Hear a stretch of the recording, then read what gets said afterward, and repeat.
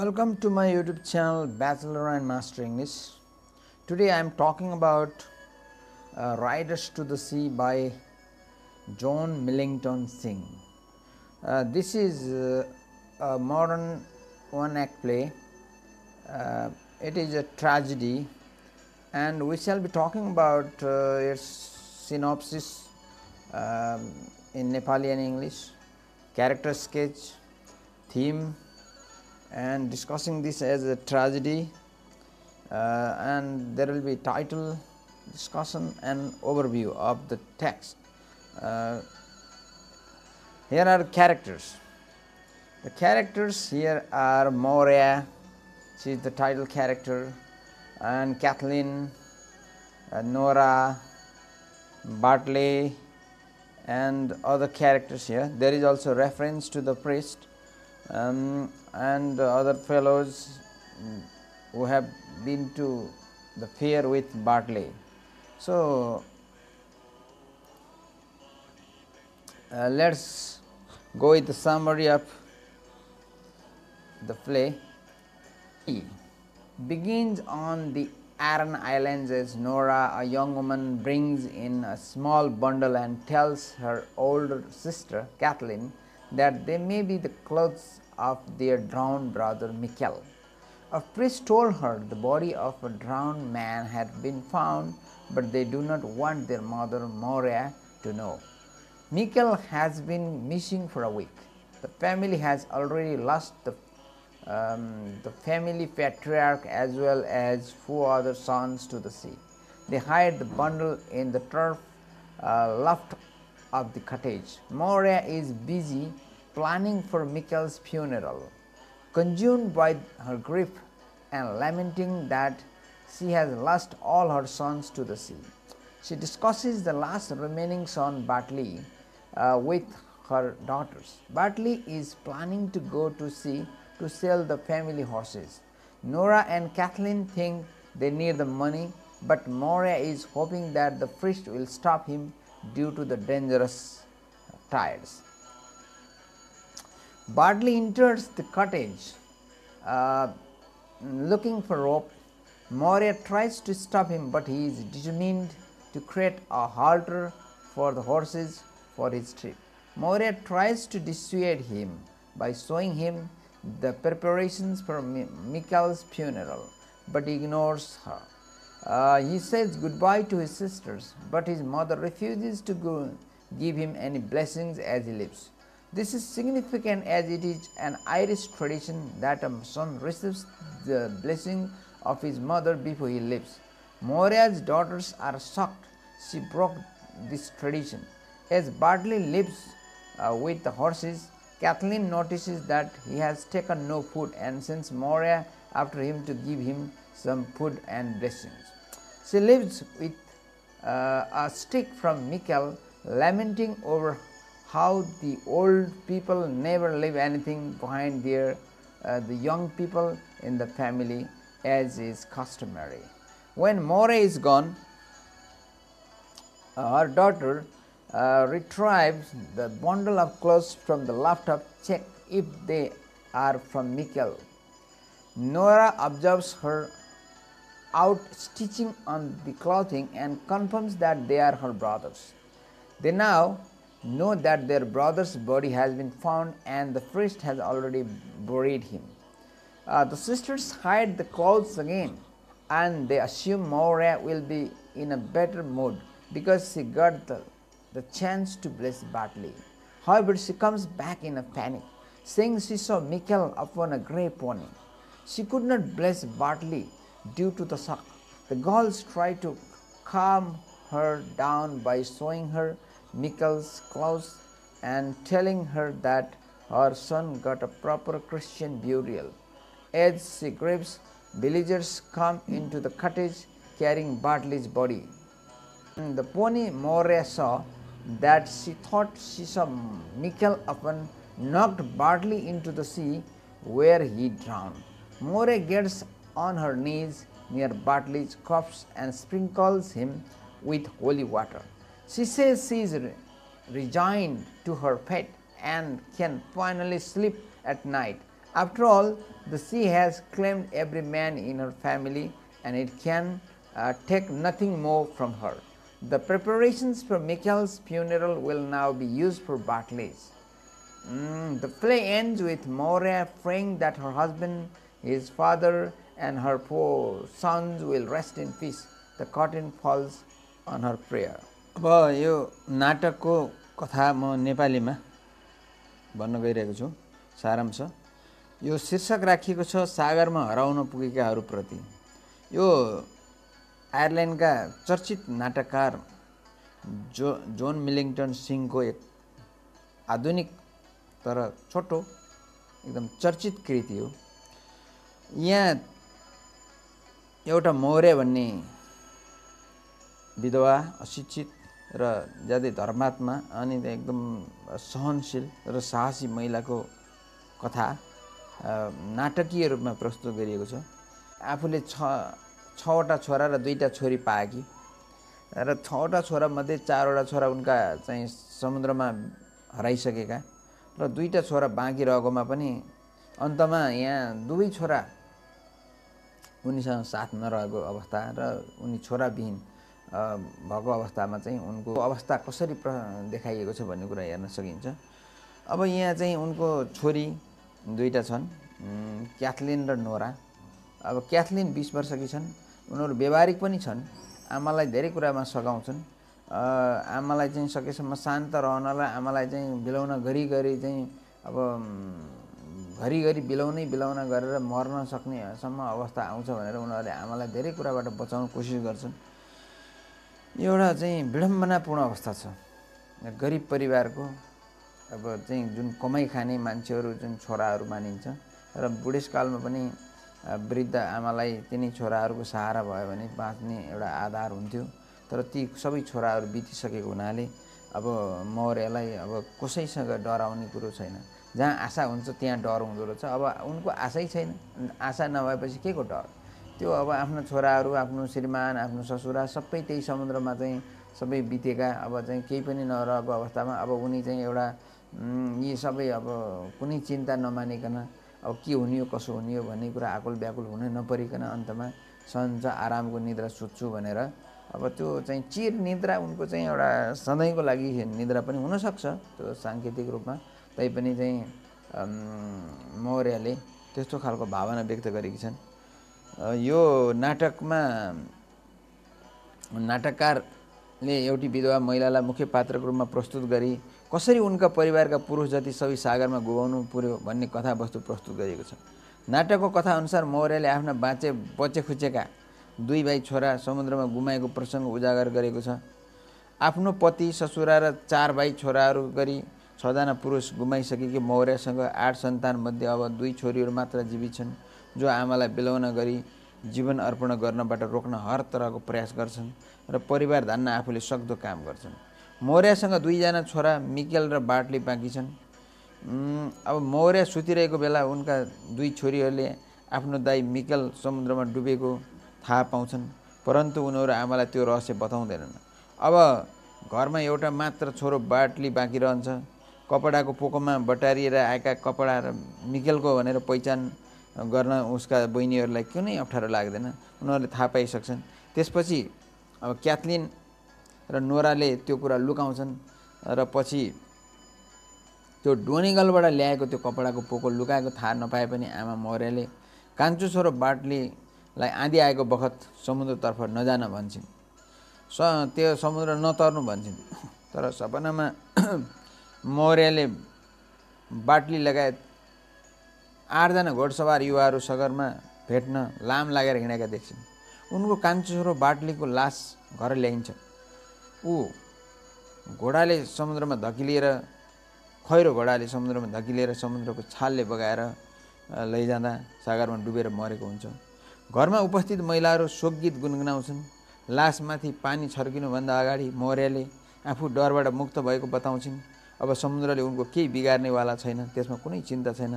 अब उनलाई के छ, अब पहिला सन्तान थिए, उनीहरू कहाँ जान्थे के गर्थे भनेर अब एउटा आश हुन्थ्यो। तिनीहरू आश हुन्थ्यो र डर हुन्थ्यो। अब आशै नभएपछि के को डर? अब उनी आशामुक्त भएकोले डरबाट मुक्त भइसकेकी छन् र उनले चाहिँ एउटा लामो निद्रा आरामको निद्रा सुत्ने पनि चाहना गरेकी छन्। अब छोराहरू गुमाउनु परेको कारणले उनमा शोक र दुःख सहने क्षमता पलाएको छ। त्यसैले उसले भन्छन् हामी सर्वशक्तिमान ईश्वरले जे गर्छन् त्यसैमा चित्त बुझाउनुपर्छ, किनकि कोही पनि चिरञ्जीवी छैन, कोही पनि सदाबार सधैँको लागि बाँच्नेवाला छैन।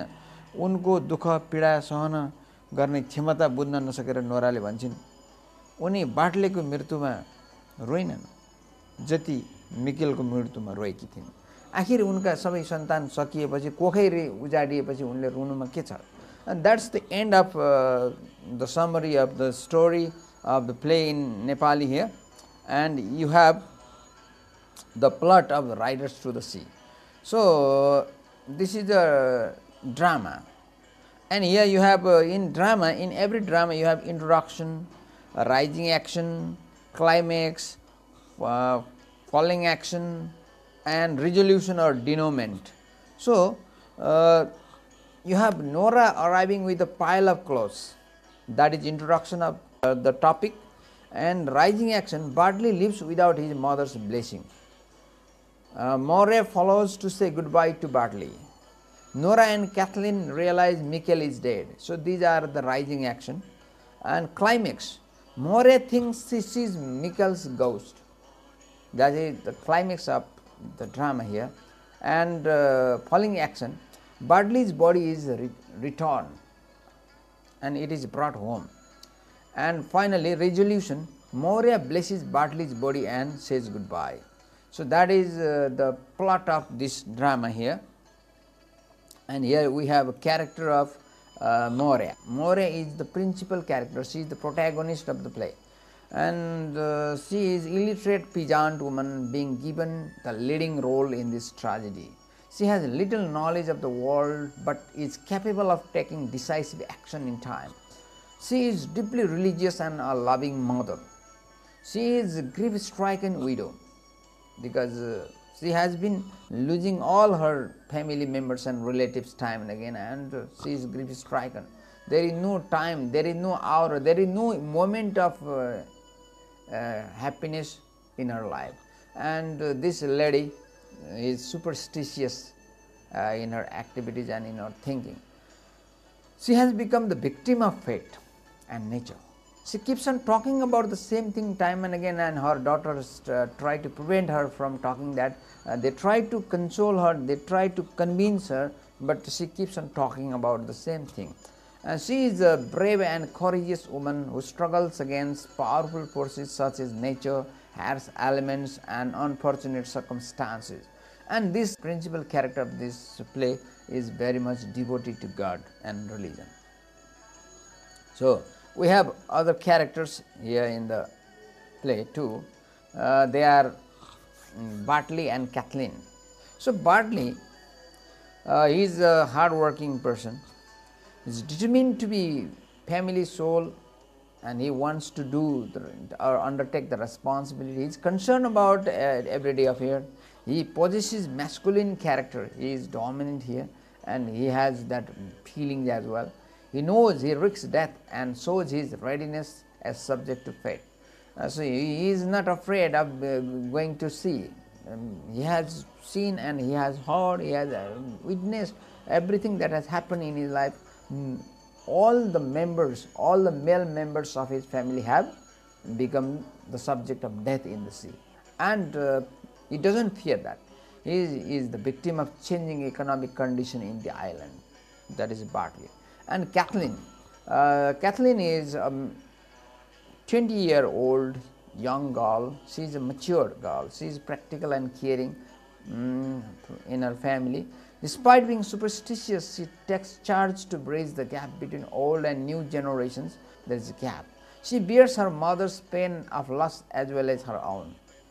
And she is pure and practically in action, which is a great necessity when living with someone like Maurya.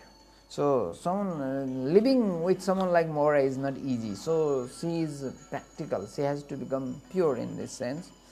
And the theme here, Riders to the Sea, is a drama that concerns suffering on many levels. A mother faces the loss of 6 sons to the sea, The two daughters must bear their mother's pain of loss as well as their own. The last surviving brother knows that he risks death because out of extreme necessity he works against an angry sea. The strongest theme in Riders to the Sea is the conflict between religion, superstition and nature.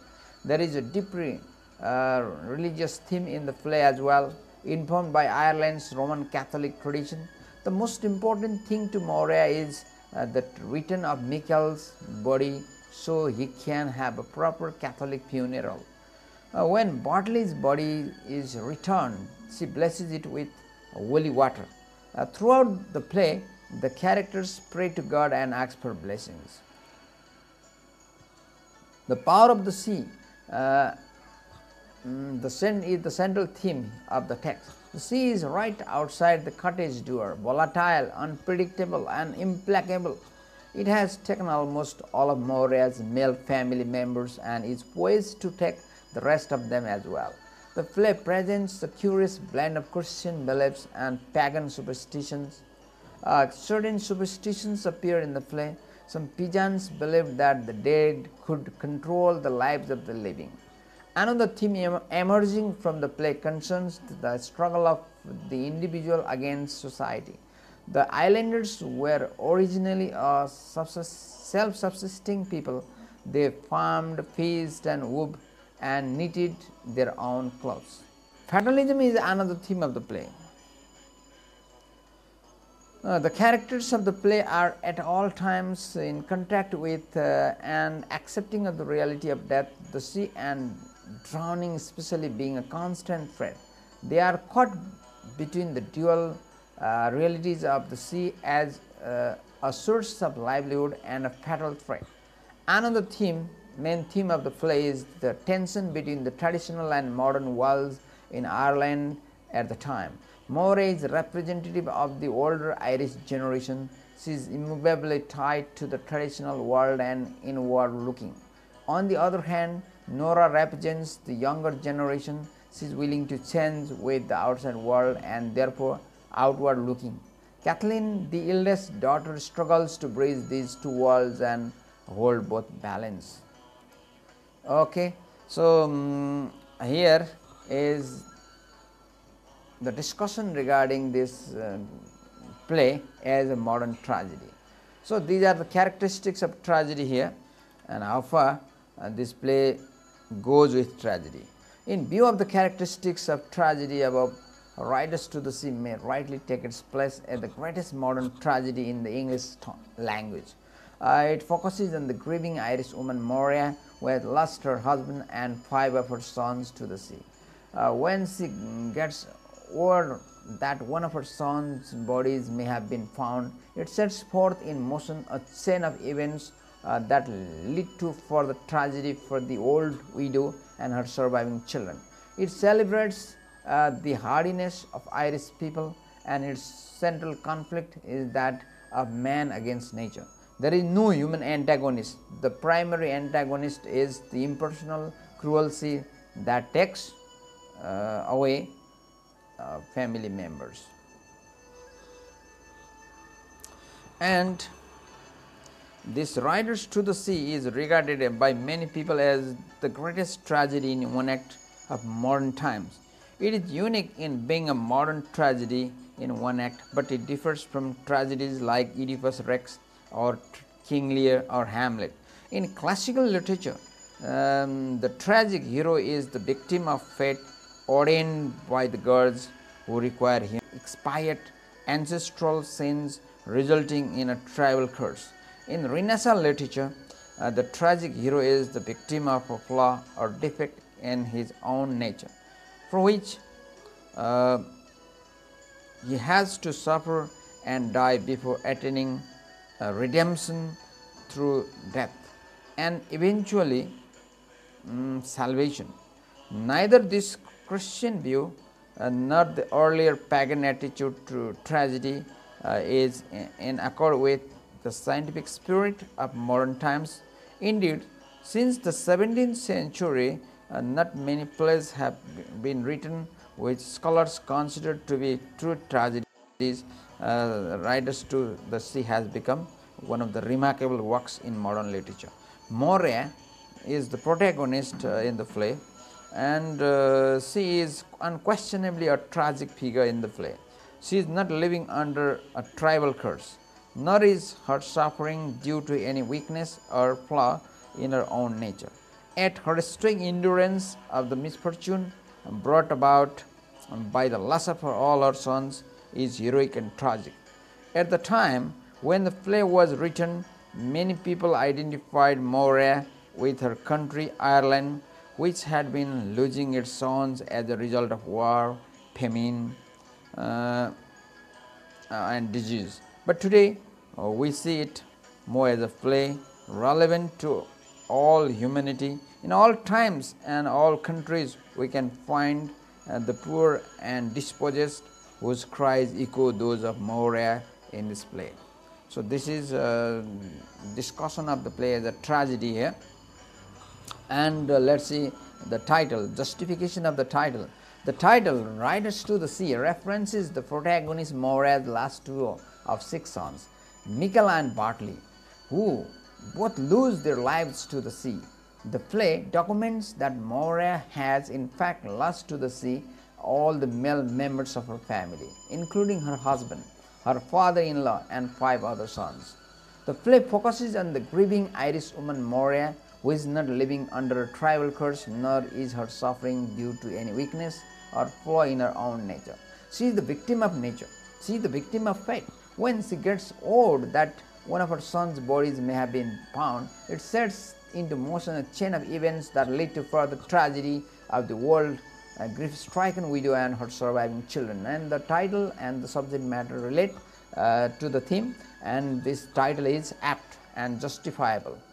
Okay, and the overview. In this overview of the play, there will be short summary and short discussion here. And let's see. After 9 days of constant grieving for her missing son Michael, who she feels certain has been drowned, old Maurya has fallen into a fitful sleep. Her daughter Kathleen is busy with household tasks, and another daughter Nora slips quietly into the kitchen with a bundle given by the young priest. It contains part of the clothes taken from the body of a drowned man far in the north. They have been sent to Maurya's cottage with a view to possible identification.